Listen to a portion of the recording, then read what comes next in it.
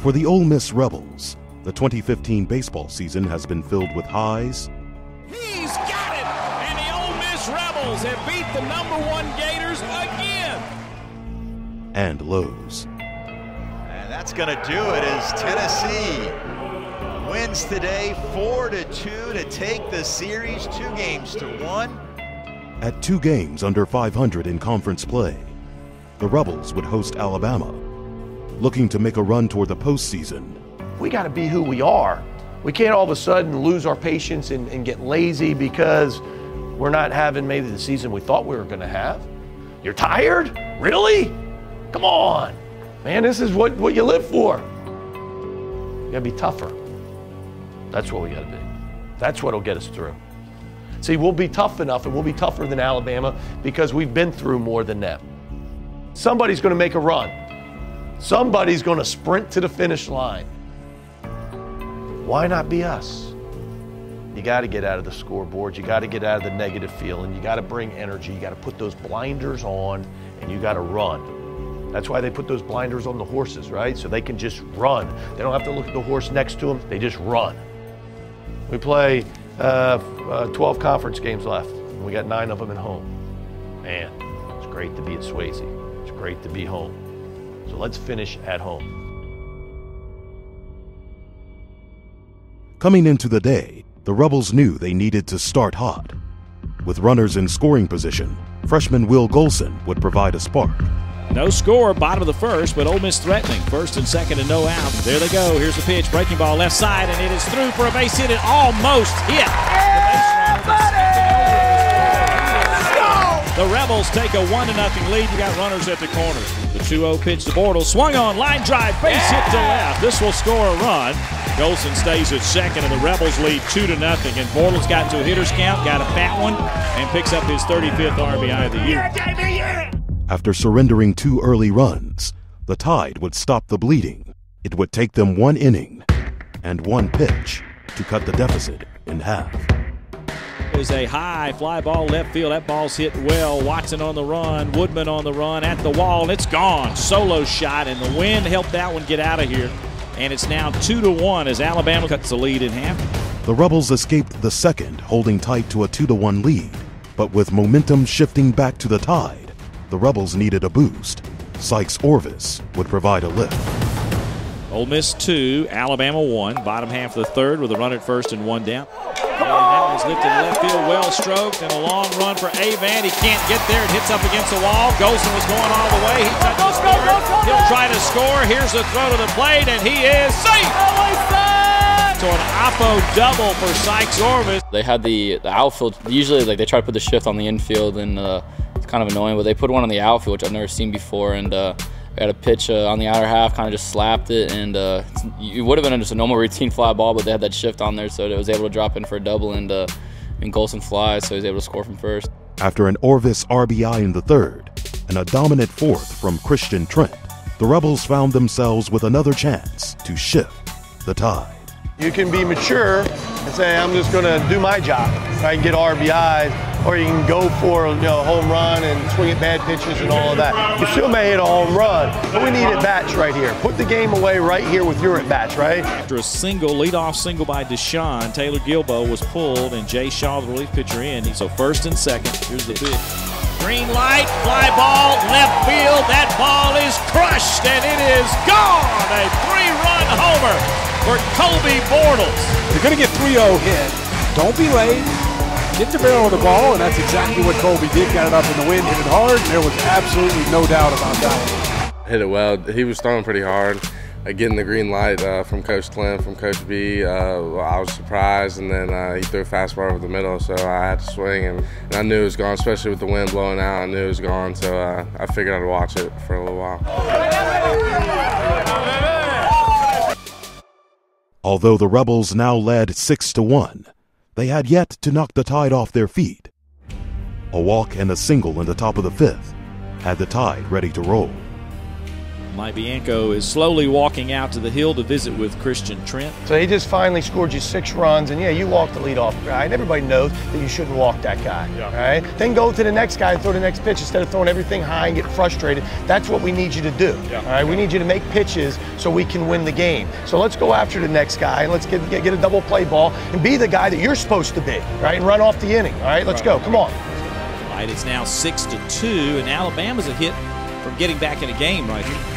Second and third, 2 down, the pitch. Swing and a miss. Instead, he elevated a fastball at 91 and blew it by him, and out will end the inning. Hey, that's what I'm talking about. Yo, you got to make the pitches, right? You got to do it, right? You be the man. I really thought, it might be his best performance of the year, certainly one of the best. I thought really he was in command, but really once he got going, I think after he got through the, the 3rd or 4th inning, he started to find his rhythm, and one of those games where as the game got on, it seemed like he got stronger and stronger. I felt like almost that the game was over in a sense. You could really tell the momentum had swung in our favor, and it was kind of just going out there and throwing strikes and filling up the zone, not giving them the free bases and the great pitches to hit, and I just felt like I could keep rolling. The Rebels would add 4 more runs in the following innings. With a comfortable 10-2 lead, and after 8 innings of play, Christian Trent's day was finally over. Huh? I just finished. I want to finish. I know you do, but that's 115, and we're up by 8, and you're going to pitch next Friday. That was good. I mean, really, I would have let you go if it was closer. With 1 inning to play, the Rebels would bring in Drake Robinson to finish the tie. Drake Robinson looks to second base and delivers. Ground ball left side, that is a base hit. Left fielder Watson charging. Salem's going to try to score. Here's the throw to the plate. 1 hop, tag, and he's out of there. That's the end of the game. Well, I think anytime you win, Friday night or the first game of the series, it's big, and it kind of sets the tone for the weekend. But we always talk about that game 2. That game 2 is what we call swing game, and the swing game means you're going to even it. If you lost the first game, you get to even it up in the second game, or if you won the first game, it's an opportunity to win the series in game 2. And the only way that you can win the series in game 2 is if you win game 1. Today was terrific, and a lot of guys, obviously, with 17 hits, had really good days. I want that to happen again, and it can in the second game if you're ready to go. All right, so there's food in there. If you want to hang out. To win tonight, we got to be mentally ready. We were more ready than them today, and they hit some balls hard. We made some great defensive plays, but then all of a sudden, our energy took over, and they were no match for us today. All right, congratulations. We just finished the game. I'm going to get some food with some of the guys. As you can see, you got the weird Drake already got food. Did you shower? No, sorry. Yeah. Sean, good hair. This is young Kaiser. So we got some spaghetti. Some LBs. LB spaghetti? Yeah. Shout out to LBs. A little carb load. Little garlic bread.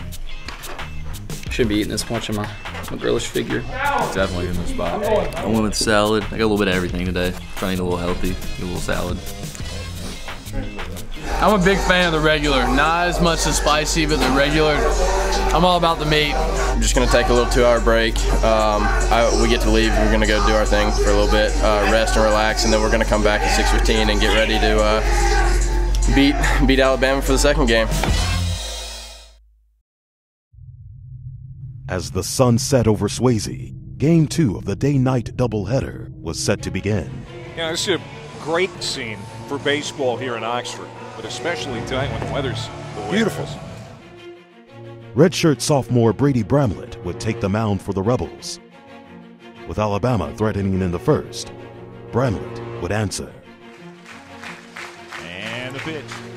Swing and a miss. He struck him out. Strikes out the side with a double mixed in.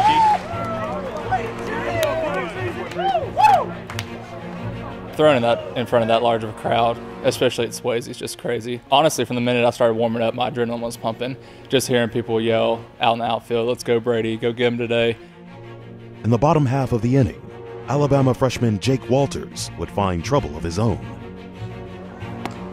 Walked him. Bases loaded for Ole Miss here in the first. Here's Zero Robinson. Run it, run it, run it. Walters to first, and he gets out of the jam. Ole Miss leaves him loaded in the first.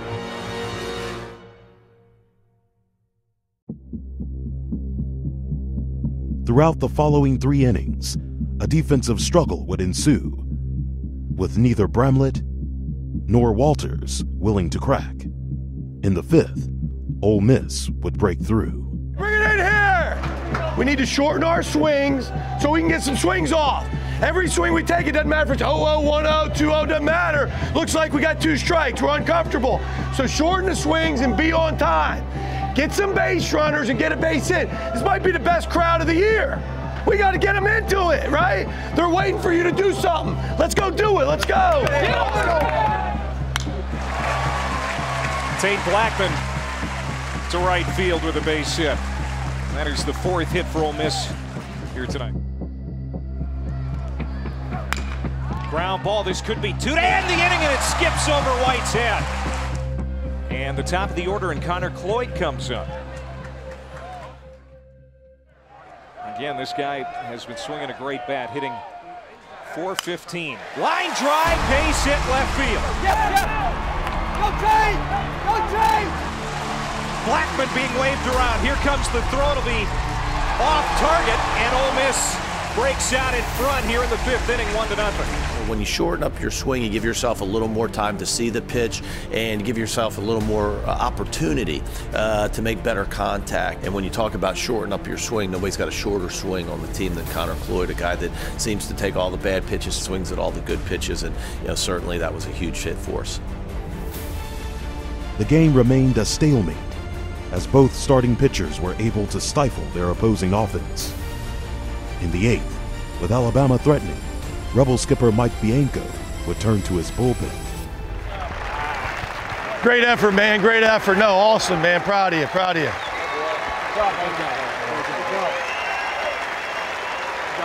Hey, got to knock the ball down, keep it in the infield, right? More important to keep it in the infield than to get the out. Don't want the ball going to the outfield. And he'll turn it over to Scott Weathersby. Brady's really delivered for us all year long, and of course delivered again on Saturday night. And when we got to that point and got Scott warmed up in the bullpen, there's no reason not to go to Scott. Okay, runner at second. Big Haney, the catcher, not good at breaking balls, right? But he probably thinks you're going to throw. We'll throw not just in the middle, throw it away. But at 1-0, we'll go another one right there. Let's go finish it right here. Kick the ball in the infield. Let's go. Weathersby has been just lights out from bullpen. Haney struck out once.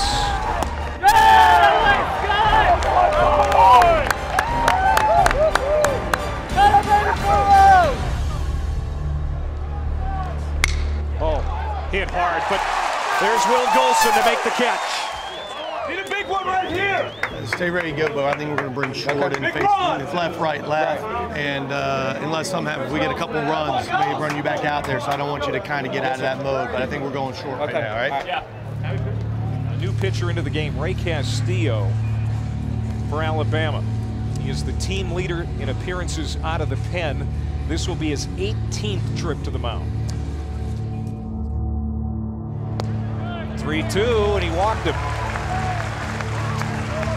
Bortles, his 2nd walk tonight. Sykes Orvis, left-handed hitter. Sykes ready for a long ball, isn't he? When's his last long ball? Swung on, hit deep to right field. He's got every bit of that one. See ya! Showers in right field for the Ole Miss students. And the Rebels lead 3-0. A 2-run bomb for Sykes Orvis. I felt like I had him timed down pretty well, and I got a fastball over the plate. Was able to get my get the barrel to, and I know it's probably one of the better home runs I've ever hit in my life. It's what you dream of as a hitter. I mean, everything just came together. I mean, ball jumped off the bat, and it's one of those you knew it was gone just as soon as you hit it. 2 batters later, Austin Knight would provide a lift of his own. Fly ball, left field, it's Austin Knight, and it's gone! Oh my goodness, Austin Knight with a home run.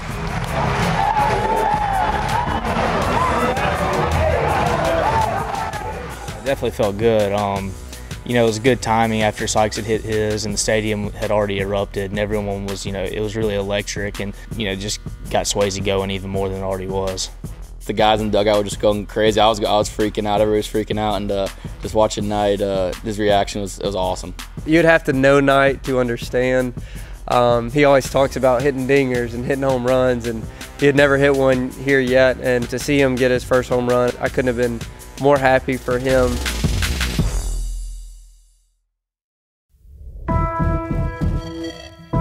With a 4-run lead, Weathersby would take the mound in the 9th, determined to shut out the tie.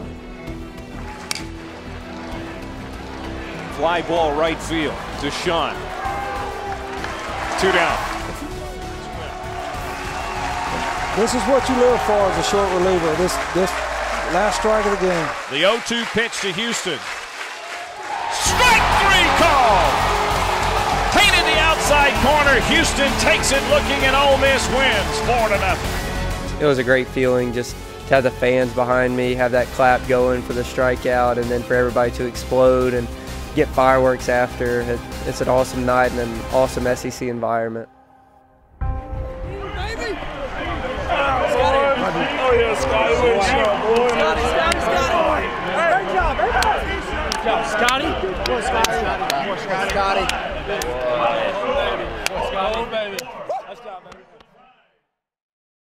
With the series victory clinched, the Rebels would keep their sights set on Sunday and look to finish the series with a bang. Congratulations, and it was a terrific day. We just played better than them, and that's what it's about. We just played better than them for 18 innings, and I'm proud of you. You know, this was all about pitching, and of course, where's Bramlett? He's done with the TV to get your shirt. And then, of course, Scott at the end. But big home run by Orvis, and of course, Knight. Ro Coleman doesn't have his, you're tied with him now, right? We're not here just to fit in. We're not just here to be a part of it. We're here to be great, right? Not just good, not just average, not just win a game so you feel good enough, all right? Let's make our run. Let's continue to sprint. Can we sweep somebody? Yeah. All right, let's do it. Hats off. Nice job. It was a lot of fun. They said like the 6th largest crowd in school history, so on double-decker weekend to do something like this and have a chance at a sweep tomorrow, it's a pretty good feeling. What a boy! Right there, man. Thank you.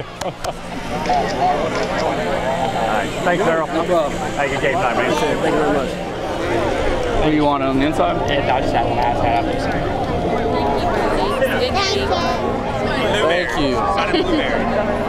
There you go. Y'all liking it? You want to get in the camera a little bit?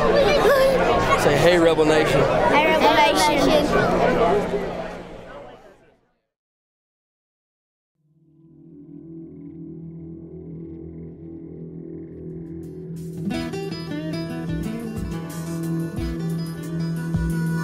Today from lovely Oxford, Mississippi, one of the great college baseball rivalries is renewed. The Alabama Crimson Tide and the Ole Miss Rebels meeting for the 400th time on the diamond. And today the Rebels are loose as they go for their 3-game sweep.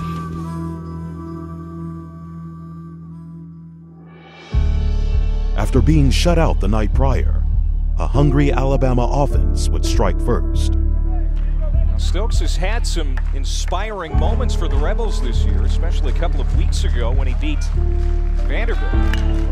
Gives up a line drive base hit here to right field. On his way to third is Avant. He'll get in there. Runners at the corners, and nobody out here in the first inning for Alabama. The 1-1. It's a fly ball to right field. That ball is gone. 2-run home run, no doubter. He got all of that over the bullpen. And Alabama leads 4-0. Well, Mike Bianco is forced to make a pitching change here in the first inning. With 2 outs, Jacob Wagasback coming in. All right, let's go. Let's go shut him down from right here, all right? Do the job for us. Come on. Stokes, the 0-2 to Wilhite. Strike 3. Got him looking, painted the outside corner with that one. I thought Jacob was terrific, and unfortunately we fall behind in the first inning. Now you're down 4 runs, and you need somebody really to give you, to hold them down, just to give you a breath. And Wags did that for us. He was able to come in and pitch a little over 3 innings, and something that we needed at that point to give us a chance. Third 3-ball count of the inning for Waguespack. Swing and a miss, and he got out of a bases-loaded jam. A huge strikeout for Jacob Waguespack, his second of the game. It stays 4-0. Let's go. Let's feed on that. Feed on it here. Stick with our plan. Trust it. Let's go. Down 4 and in need of a spark, senior Austin Knight would step to the plate and deliver. 2-0, and this has a chance to right. Hit deep. Gone! Austin Knight, back-to-back jacks to end the game last night and his first at bat here today.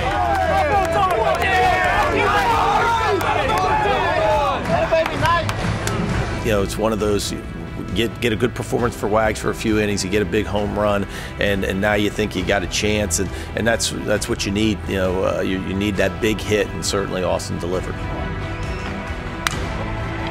This is tattooed. Woodman has left the yard.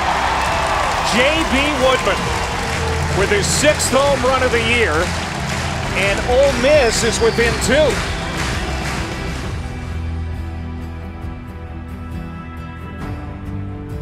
The Woodman's home run would keep the game close. The Tide would pull away in the 7th. An inning that saw 3 Rebel pitchers and 6 Alabama runs. Just seemed like we kind of ran out of juice on the mound, but it happens in baseball. We held down a good offense, you know, for a long bit on Saturday, 18 innings, and now into Sunday, and they were able to obviously get some timely hits and really expand the lead. Bouncer toward the second baseman Overstreet. He'll glove and throw, and it's just in time for the out. Nice play by Overstreet, and Alabama wins the 3rd game of the series. I mean, that's just been the thing. We'll be really good one game, and then we won't show up the next game. We beat Florida, who was #1, 2 out of 3. We beat Vanderbilt at Vandy, who was #1, 2 out of 3. And then we have some slip-ups. So I think for us, the big thing is playing our game, being consistent in the way that we play, both pitching and hitting. Down the stretch, if we just show up every game, compete, play our hardest, I mean, I think we'll put ourselves in a really good chance to win, and just make a push towards the end. You look at the last 5 games last week that we really swung it, maybe as consistent. We've swung it all year long in 5 consecutive games. We need that. We need, obviously, the guys that have pitched well, the starters, Bramlett and Trent, and the guys out of the bullpen to continue to pitch well. And we're going to need another guy or two to step up out of the bullpen to put up some zeros for us. And if we can do that collectively, we're going to be in good shape. We've shown that we can beat anybody in the country. We just need to be able to play like that day in and day out.